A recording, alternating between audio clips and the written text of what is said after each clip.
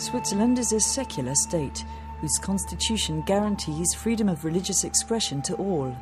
It's home to about 400,000 Muslims. They live peacefully among the Swiss, speak their languages, attend their schools, work in their offices and factories, and pay their taxes. Although Islam is the second largest faith after Christianity, there are only 4 mosques with minarets across the country. None of them is used to raise the azan, the call to prayer. But when a Turkish cultural group in the northern suburb of Vangen by Olten asked to build this 6-metre-high minaret on top of its mosque, there was an outcry. It took us 4 years to overcome the legal hurdles, but we were successful in the end. During the waiting period, there were a lot of very negative reports about us in the press, which weren't true.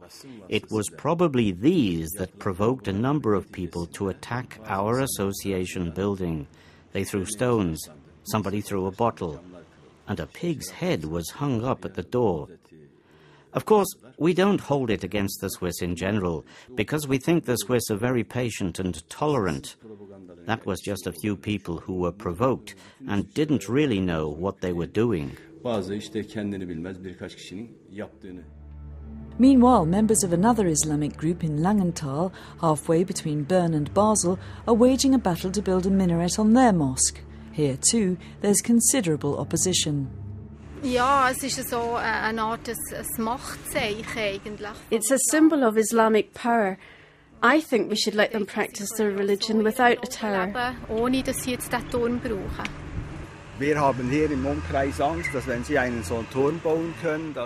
We're afraid that if they build a minaret, they'll use it for the call to prayer.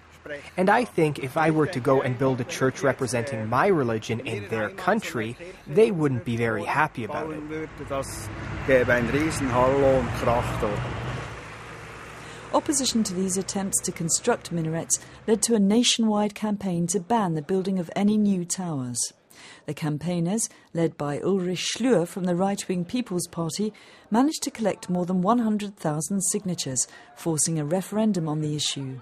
He believes he's helping to empower the Swiss. The population had to realize in different villages that they have nothing to say when minarets are in discussion, and that is the reason that we have to find a solution in our constitution.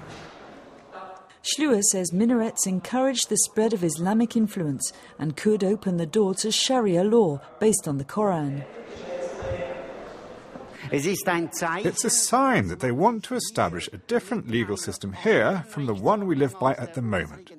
Sharia law does not allow for equal opportunities. Girls and boys would no longer be able to attend the same schools, etc.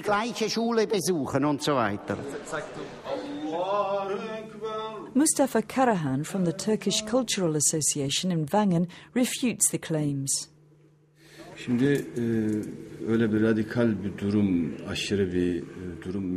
A minaret certainly doesn't cause people to become more radical and has no influence on the integration of Muslims in Swiss society.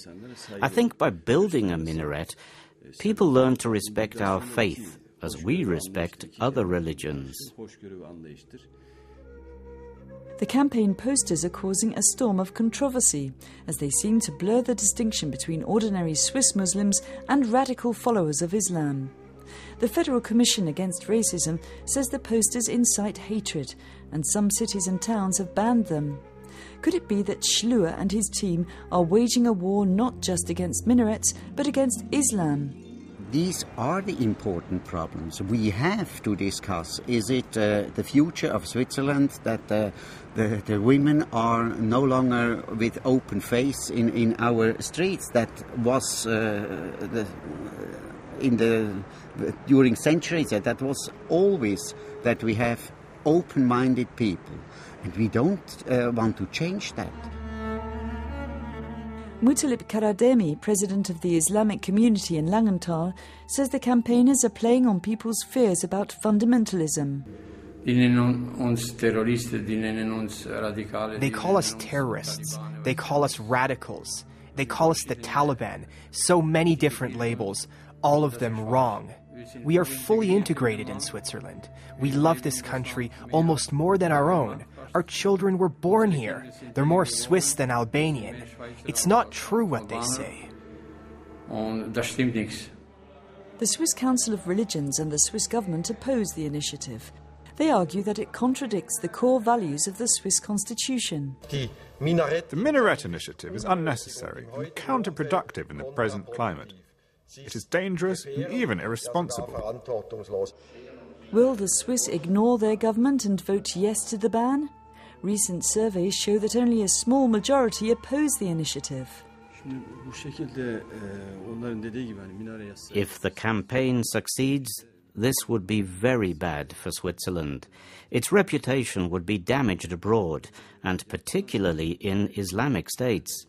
If the Swiss vote to change the law, we could appeal to the European Court of Human Rights, and that would create a major headache for Switzerland.